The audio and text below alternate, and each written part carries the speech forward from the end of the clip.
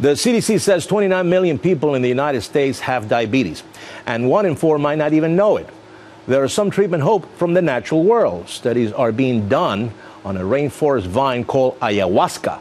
The psychoactive plant holds a key ingredient that may reverse diabetes. For more, let's go to the medicine hunter, Chris Gillum.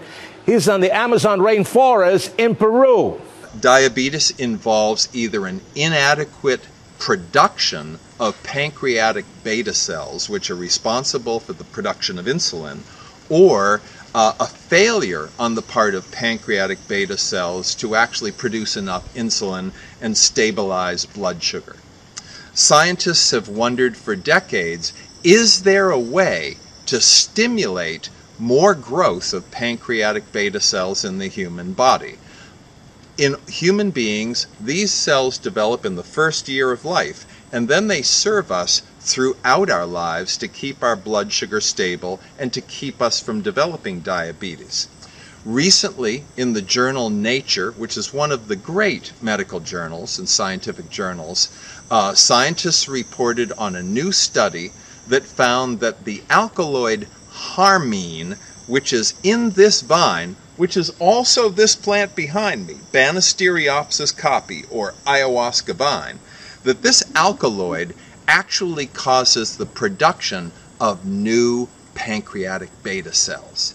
Now, harmine also exists in a plant known as Syrian rue, so that could be a source of this alkaloid as well. But what the scientists found was that introducing this alkaloid harmine into a living system resulted in the proliferation of pancreatic beta cells. This is a very big breakthrough.